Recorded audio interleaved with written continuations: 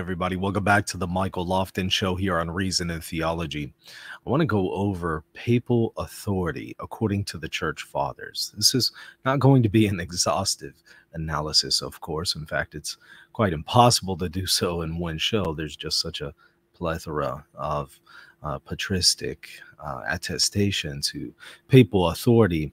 So what I want to do is go over some highlights beginning with the 4th century through the 8th century, just some highlights, again, not even exhaustive for this time period, from the work of Doronzo on the science of sacred theology.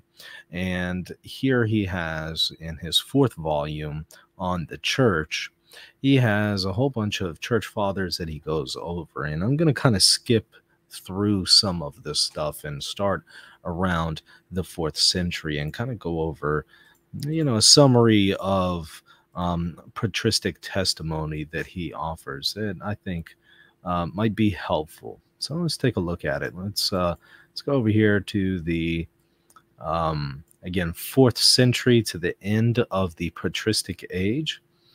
As persecutions expired and freedom of action was given to the church, the Roman primacy received a fuller expression and manifested its influence more effectively. Now, he again has gone through a lot of other material showing the papacy prior to this time period, so he's by no means denying that it's there in previous centuries. This is shown in the patristic literature, in the declarations of the Roman pontiffs, and in the acts of the ecumenical councils. The Fathers' doctrine can be summarized under the following headings. The series of Roman pontiffs, that is popes, starts with Peter, Optatus of Milevis. In the city of Rome, the episcopal chair was given to Peter. And this unique chair, which is the first of the divine endowments, first sat Peter, to whom Linus succeeded. And then the list of the Roman pontiffs continues. And that's from his work on the schism of the Donatists. Likewise, Augustine draws the list of the Roman pontiffs starting from Peter's see, from Peter himself. And that's, again, in his work on Against the Epistle of Manichaeus. So there's plenty of, not just these two references, but plenty of other attestations in the Church Fathers to Peter beginning the papacy. The Roman see is Peter's see, or Peter's chair. See Augustine just quoted. Also Peter Chrysologus. Pay heed obediently to the things that have been written by the most blessed Pope of the Roman city. For the blessed Peter, who lives and presides in his own see, bestows faith to those who seek the truth.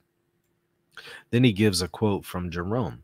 I keep the unity in communion with your beatitude, that is, with Peter's chair.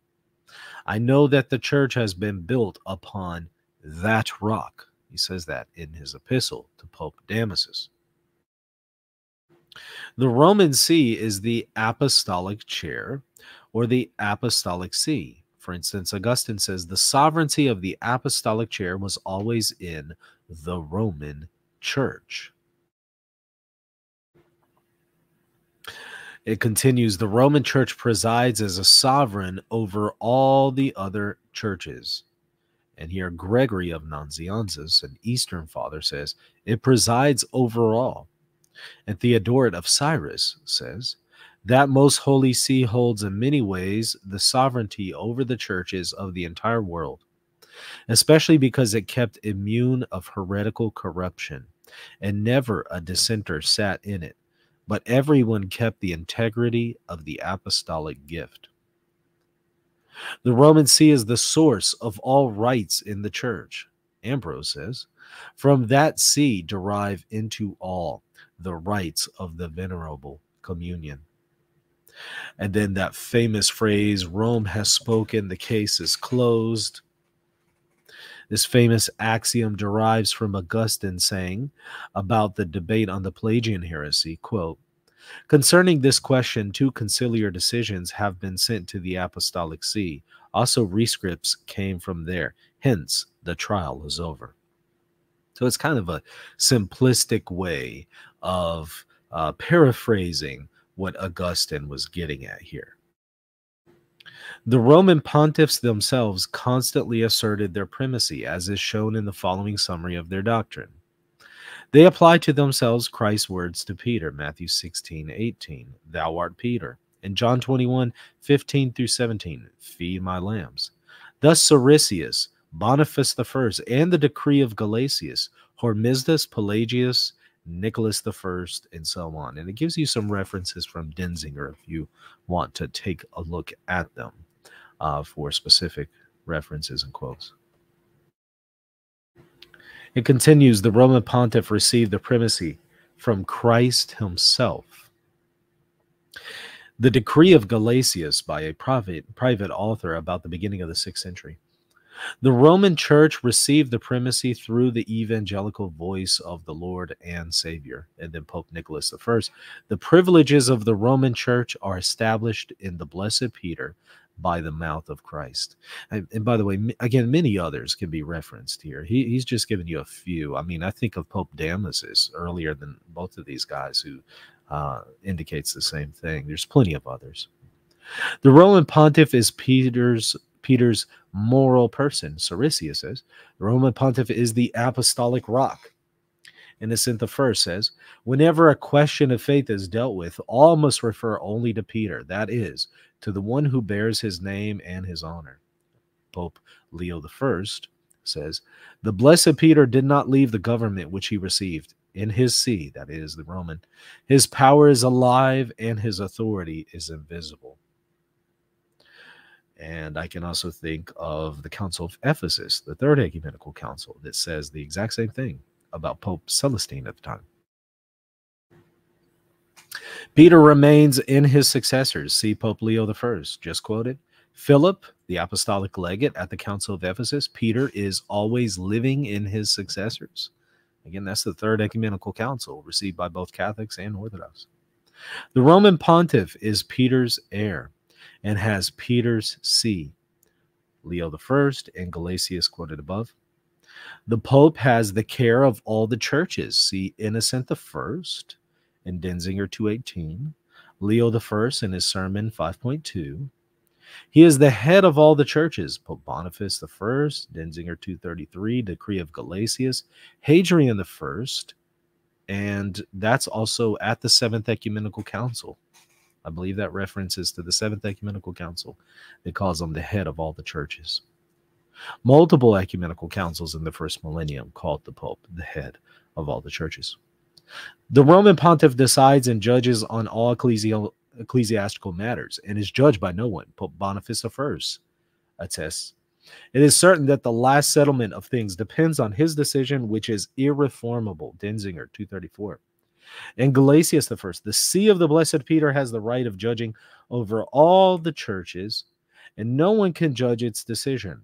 The canons allow to appeal to it from all parts of the world, but no one can appeal from it to any other authority.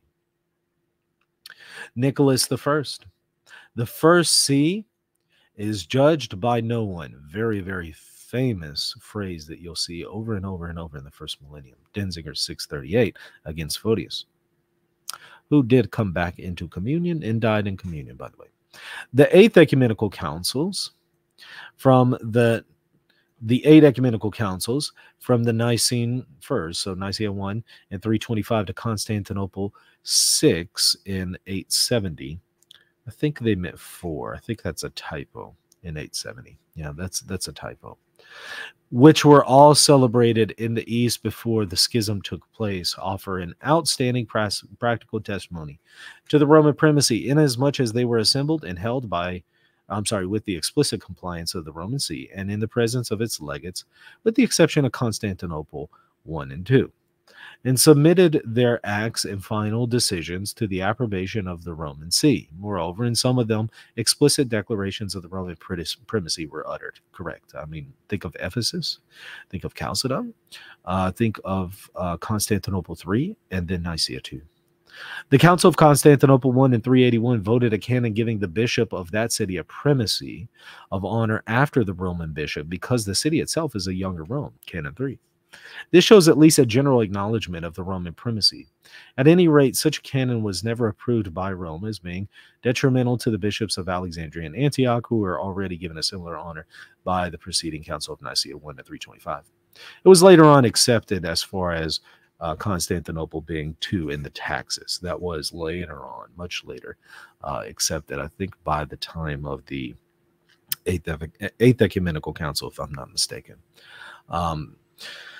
So eventually Rome did accept that, but I would point out there was Damasus who was saying it's not by canons that Rome has its primacy. So it might be by canons that Constantinople is number 2 in the taxes, but it is not by canons that Rome is number 1. It is by a divine establishment and institution of our Lord, according to Pope Damasus. In the Council of Ephesus in 431, the authoritative influence of Pope Celestine I is manifest.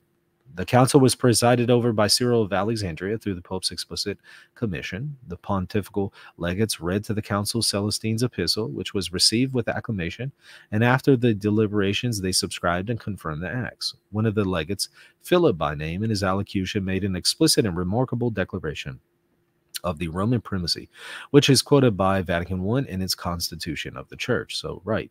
So what you find with Vatican I isn't out of nowhere. It's actually quoting multiple ecumenical councils that even the Orthodox accept. Likewise, the Council of Chalcedon in 451 clearly testified to the Roman primacy.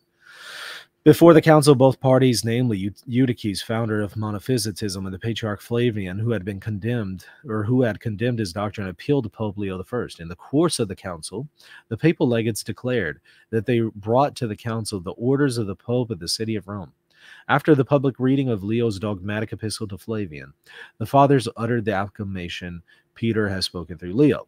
In their synodical epistle sent to the Pope, the fathers again acknowledged that Leo had spoken as interpreter of the voice of Blessed Peter. Having ended their dogmatic decisions, the fathers, in the absence of the papal legates, voted the famous Canon 28, confirming the third canon of Constantinople I that we just looked at, about the primacy of honor for the Patriarch of Constantinople. But the legates and the Pope refused to approve it, and it was annulled by the authority of St. Peter. So here you have the Pope annulling a canon of an ecumenical council. And how did the East respond to that? They acquiesced. It wasn't until later that Canon 28 ended up finding itself into the Eastern collections of the Code of Canon Law. The Council of Constantinople II, held in 553 against the will of Pope Vigilius, became legitimate only when this pope brought by force to Constantinople, ill-treated and excommunicated by the council, finally gave his approval to its decisions. You know, that's a whole another thing in and of itself, but I'll point out that Vigilius thought that he was supreme over an ecumenical council because he was issuing decrees over and against the ecumenical council. So he sure believed in papal supremacy. The Council of Constantinople III in 680 to 681 condemned monothelitism in the presence of papal legates. The epistle, previously sent to the emperor by Agatho, was acclaimed by the fathers. Let me scroll back where we were. Claimed by the fathers. Let's see. Lost it here. Okay. With the words, "Through Agatho, Peter has spoken." It is true that the council solemnly condemned Honorius, Agatho's predecessor, but the object of the condemnation was the religious policy of Honorius rather than his doctrine, and only in this sense does this condemnation seem to have been approved by Leo II. Now, I have a ton of videos on the Honorius issue, so definitely see those, but actually the Sixth Ecumenical Council has way stronger statements than this. The Sixth Ecumenical Council accepted papal indefectibility in its teaching authority, in its acceptance of Agatho's letter to the emperor, which was read out loud. And so then they also accepted that all the predecessors of Agatho were free from error, which would include Honorius. So again, see the videos that I have on the case of the Sixth Ecumenical Council and Honorius for more details, or my book, Answering Orthodoxy. I go over it there as well. The Council of Nicaea II in 787 was likewise held in the presence of the papal legates, and its decisions were confirmed by Pope Adrian I. Well, there's also several instances of papal supremacy and authority over all the other churches at Nicaea too. So he's really selling the 6th and 7th ecumenical councils short.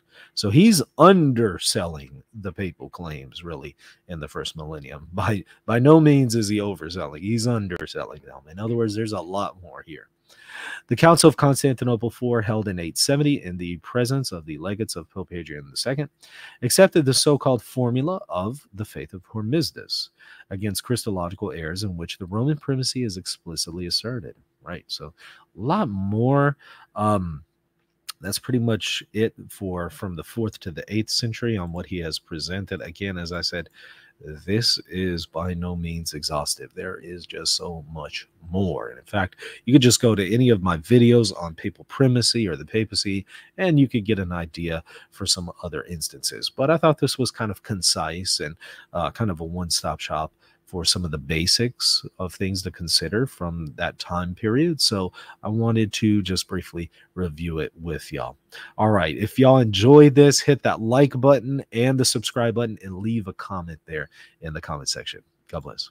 Hey friends, do you want others to discover why the Catholic Church is the church that Jesus established? And do you want to help people make sense of all the confusion in the Catholic Church today? Help contribute to this mission by supporting Reason and Theology at patreon.com/Reason and Theology. By doing so, you'll also get access to exclusive content for patrons only. Also, if you want to deepen your faith, there are free ebooks and even courses that you can sign up for by visiting reason.podia.com. Are you a Catholic thinking about converting to Eastern Orthodoxy? Or are you a Protestant discerning whether or not to become Catholic or Eastern Orthodox?